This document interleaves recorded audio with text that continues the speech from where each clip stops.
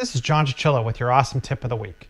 Have you recently upgraded to iOS 10.3 and your mail's all disorganized, you really can't find things, certain items are out of order? I'll show you what I'm talking about.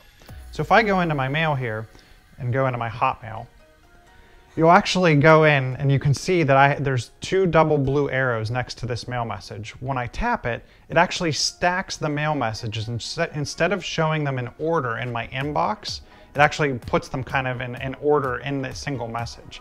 What this is called is mail threading. You can actually go into settings and you can go down to the mail section in settings.